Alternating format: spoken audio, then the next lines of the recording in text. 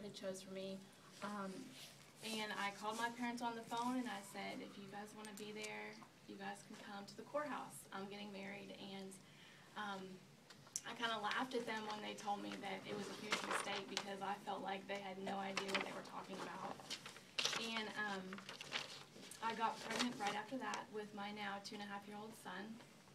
And it was just it was a very abusive relationship, not only to me, but to my son at an early age. And I started, this man started introducing me to pills. And I kept saying no, I didn't want to do it, but eventually just the peer pressure, and this was my husband, and I wanted to do whatever he was going to do. And I guess to me it was if I did it, it would show him that I loved him, and my mindset was just so skewed in my thinking, and it just turned into a really bad addiction problem. And so at the age of 21, I was a full-blown addict. I was digging in dumpsters, trying to find things to sell to support my habit. At this point, my parents had no idea about the abuse or the drugs. I was also picking up railroad ties on the side of the road with a stroller. I was walking back and forth, not with Andrew, but I was putting the railroad ties in the stroller and taking them to the scrapyard for money to support my habit. And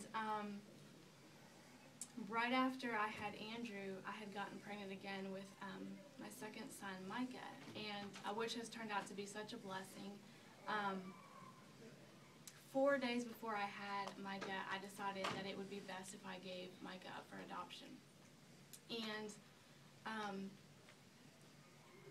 that was probably the best decision that I ever made when I was living in the world. And I actually went through New Hope Pregnancy Center, I'm sure a lot of you are familiar with that, and met with Yana Higgins.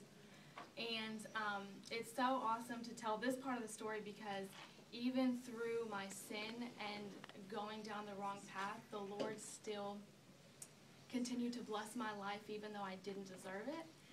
And this couple, they're actually a pastor here in Cleveland, and it's an open adoption.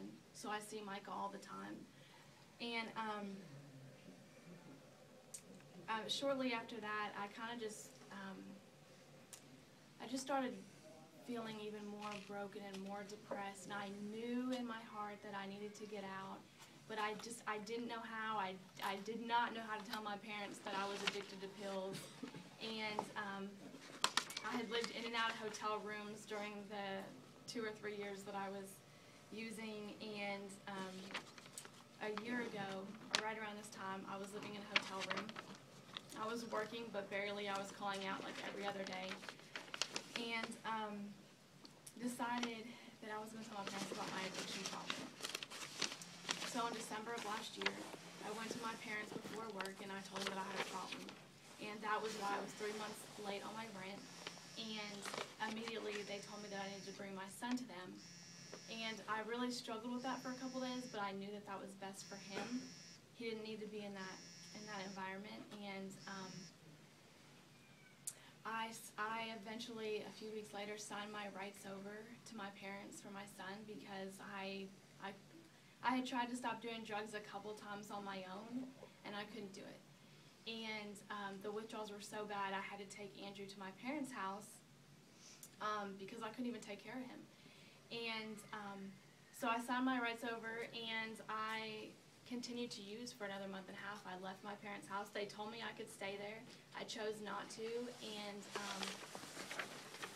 you know, I think what needs to happen, especially when you're wrapped up in some sort of addiction, is that the Lord has to bring you to that point of pure brokenness. And I had nothing left in me, and I was tiny and frail, and just I was miserable. And